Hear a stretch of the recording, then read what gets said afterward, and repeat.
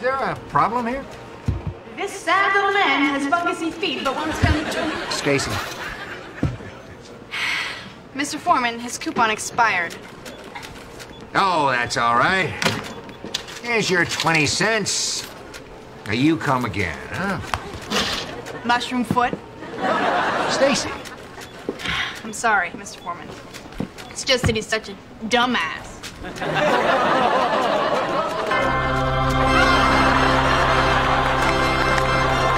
I like you. Stacey, that cute new cashier, you should ask her out. Sorry, Dad, I don't like to dip my pen into company ink. Oh my God. I know, she is seriously hot. No, not her. This Kiss alarm clock. Check it out.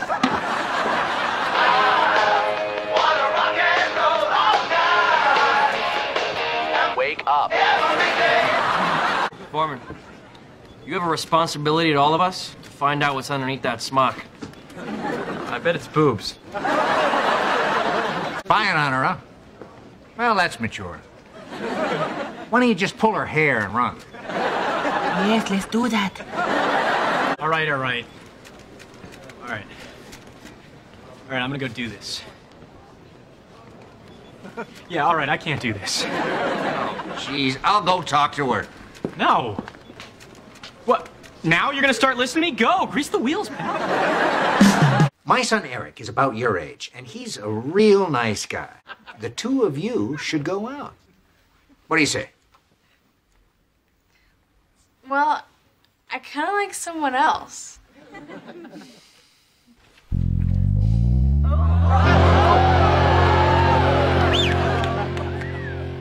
Oh.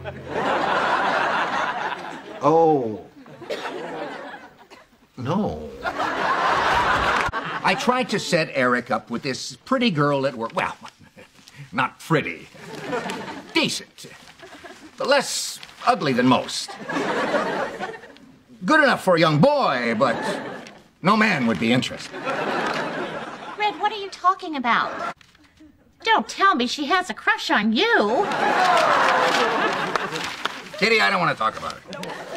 Okay. So, do you like her back?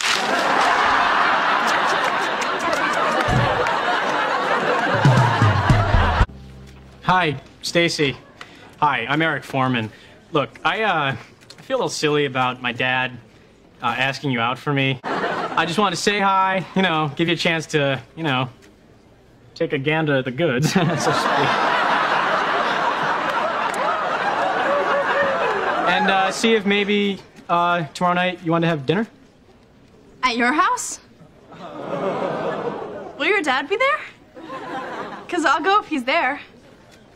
Okay. What, do you like...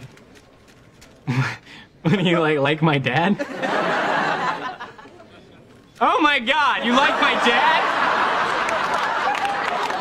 Do you know if he's seeing anyone? Yeah. My mom. And they bought furniture together, so... Yeah, I think it's pretty serious. Oh, hey, there you are. Yeah, we need to talk, man. I've been thinking out this whole Stacey thing. It's your fault, yeah. You were too tough on me, so now I'm soft. My old man was tough. When I was your age, he shipped me off to the Navy. He sure as hell wasn't setting me up with cute cashiers, which I'm sorry I did, because now I've got this creepy little girl giving me Google eyes all day and sticking heart-shaped notes in my locker.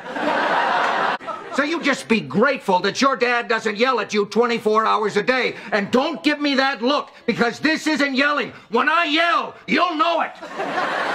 Well, thanks. Good talk. Look at all this stuff. I just realized how happy I am not to be a girl. Well, that should have happened at a much younger age.